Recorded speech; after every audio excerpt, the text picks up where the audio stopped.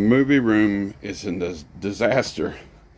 Look at all this mess over here and nothing there and stuff off the walls. Over here I used to have a ton of cars. They're gone. Why I have movies right here? Because I emptied out one of them freaking boxes that I have over here to put stuff in, because bringing the DVDs back out, somehow I may be putting over here with my Blu-rays so I can keep them in the room. Of course, I'm going to have to pack up a lot of this stuff. I just got a bag last night because forgot to get the Tupperware things. So got to get stuff like this off the walls and get this pegboard thing off the wall and do stuff like that. You know, it's I don't have. I mean, I got time. It ain't like I have to rush and do this in one day or nothing. It's going to take a few days.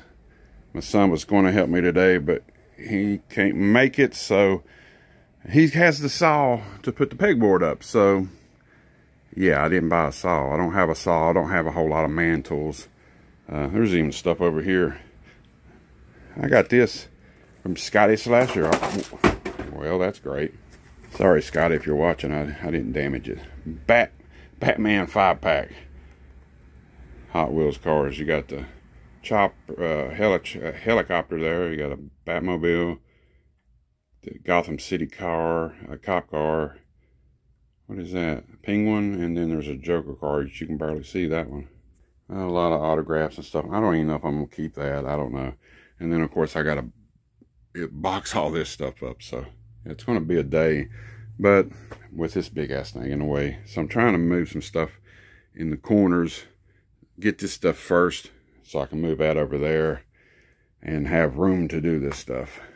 And of course, get all this stuff off the walls. So I got all day to do it. My wife's working. Oh man, this is the part I hate about moving stuff, or moving period. Not sure if I'm going to even put that TV up there in the shed yet, but I have to get some of that stuff out. So I don't know.